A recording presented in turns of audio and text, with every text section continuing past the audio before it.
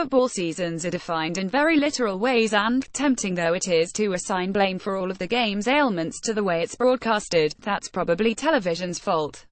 Moments, in the Premier League year's sense at least, must seemingly always have an impact on the table's complexion. A goal here, a definitive consequence there. Tottenham's campaign produced little which belongs in that category. Mauricio Pochettino's side were highly successful, and those sneering at their second-place finish are guilty of misjudgment, intentional or otherwise.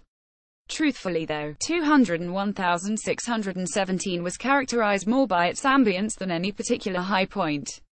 Yes, the twin White Hart Lane victories over Arsenal and Manchester United will endure for many years, and the perfect muscularity of the 2-0 win over Chelsea was wonderful, but, even in those instances, supporters are more likely to remember how they felt on those afternoons and evenings, rather than what they saw or what the repercussions were. Television doesn't really do quiet satisfaction, preferring instead to focus on Jose Mourinho's race towards Ikean paranoia or Jurgen Klopp's touchline slapstick.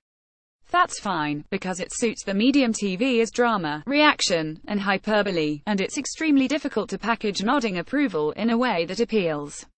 Nevertheless, that's what Spurs were. Talking of catharsis is a little trite, but Pochettino's team really are that cool wind blowing through overheated corridors. This is the age of the crisis club, and a context within which Daniel Levy's steady-handed stewardship is preferable to the alternative, but Tottenham have still crammed a lot of dysfunction into the last decade. So much so, in fact, that the contemporary team offer certain healing properties just by performing well and sidestepping disaster. Over the course of the season, Spurs developed a habit of bullying inferior opponents in North London. What were once problem fixtures, one of those days' occasions, became glorious exhibitions of functionality. West Bromwich Albion were mercilessly bullied in North London, and Watford and Bournemouth were also brutally knocked out by quick, savage combinations to the jaw. In years to come, the feeling fans felt on those days will become 201617's reflexive association. It was pride, certainly, but also so different from what had come before.